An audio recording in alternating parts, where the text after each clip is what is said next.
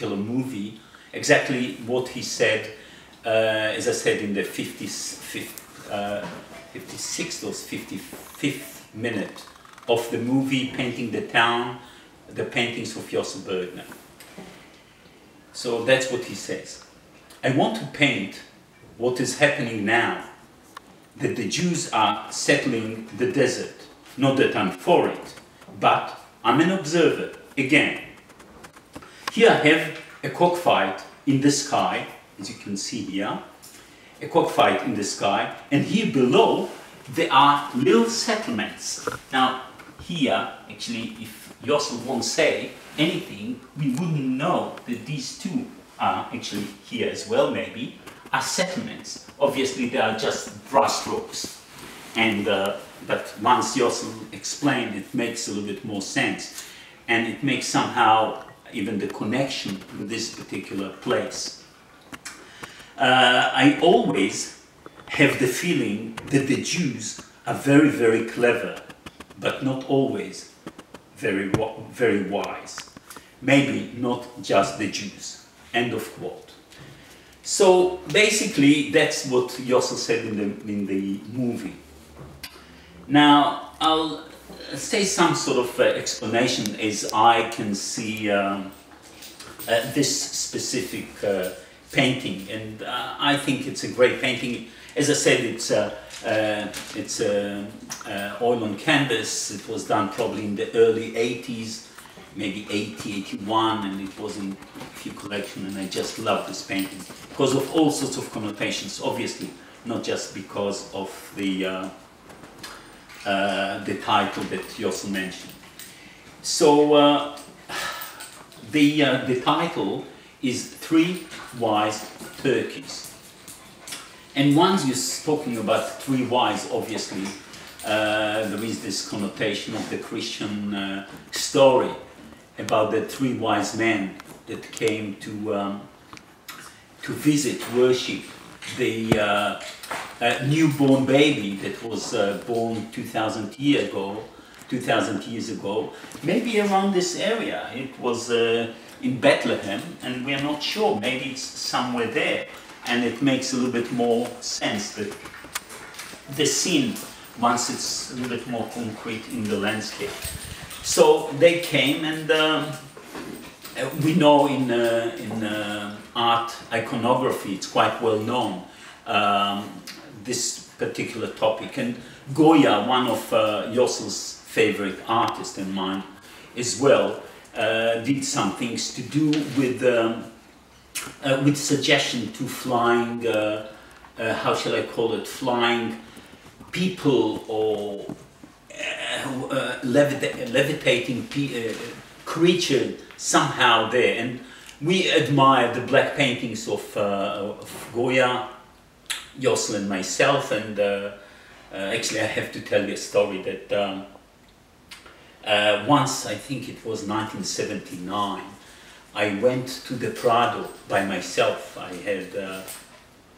And I went to the cellar to see these amazing black paintings, and I was full of enthusiasm about Goya, the first, if you want, the first modern painter, or we are talking about 1820, something like that. And I had to share my enthusiasm with somebody, and there was nobody that I knew then that would understand what my feelings towards it.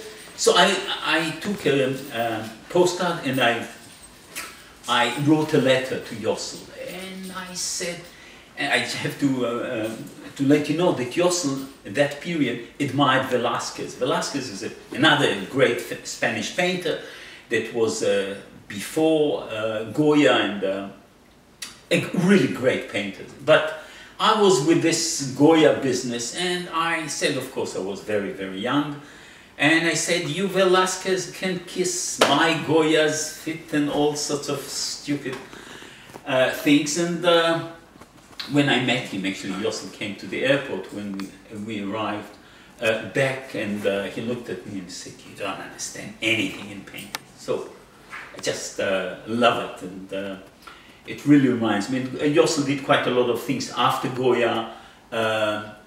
He copied Goya's paintings, but again, when he copied Goya's paintings, he made it very current, contemporary. Somehow, obviously Goya did the same for his time, the early 19th century, and Yosl did the same. So anyway, just coming back to this painting, I hope that you can see some details which are really beautiful. How all these three majestic creatures are floating in the air above these settlements and the Judean desert, obviously, if there are settlements. Or I'm surprised that there are no other people around, but anyway, this is another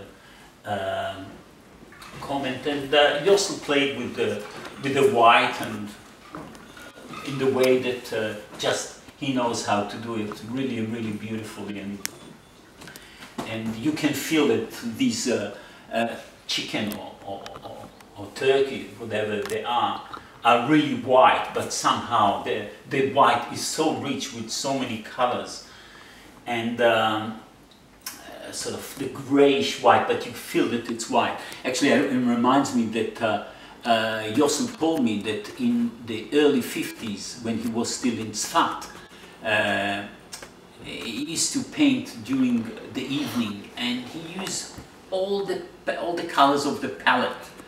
And in the morning he came to see the painting, and it was completely gray. So gray is his color, and he knows how to manipulate the gray to all sorts of extent. Obviously, the few black spots here are just the eyes of the turkeys, and this is exactly the same as he did with the black in the eyes of his Meidalach, the girls, or the black spots in the flower painting. So somehow around this black, all these things are happening. So yeah, quite a lot of things, and I just love this painting, so I thought I'll share it with you. Thank you very much.